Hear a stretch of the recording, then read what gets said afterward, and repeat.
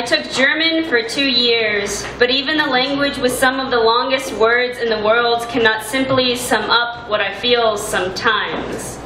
It cannot sum up the emotions that are more than just sad or afraid, or the feelings that swallow me whole when the heaviness comes in and settles in again. One word alone doesn't hold enough connotation to put enough weight into one's mouth. One word cannot carry enough mountains to portray chemical imbalances, but for you I will try.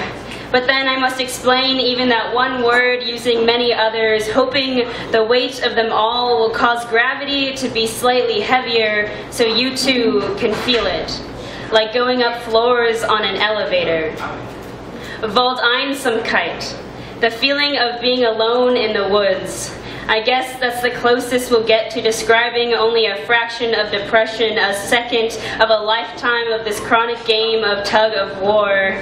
It's this feeling of being lost and alone, with trees crumbling at your feet. You'll step on twigs, they will snap under your own weight. Each tree looks the same, a dull green. Each day looks the same, a dull gray. Smells the same, tastes the same. The sun won't shine through the places where the trees are the heaviest, where you are the heaviest. Sometimes the feeling of being alone in the woods is decent. It can be serene, perfect even. Lying in a meadow, flowers in your hair, some days it's all right. And some days you aren't alone.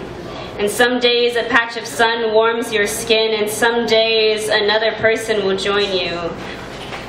You'll still be lost, but lost with someone else. That can make it easier, but precaution is necessary. They never stay. You'll always go your separate ways, trying desperately to escape the trees, escape the deafening silence of the woods. It's a feeling too familiar to forget. Wald Einsamkeit, the feeling of being alone in the woods.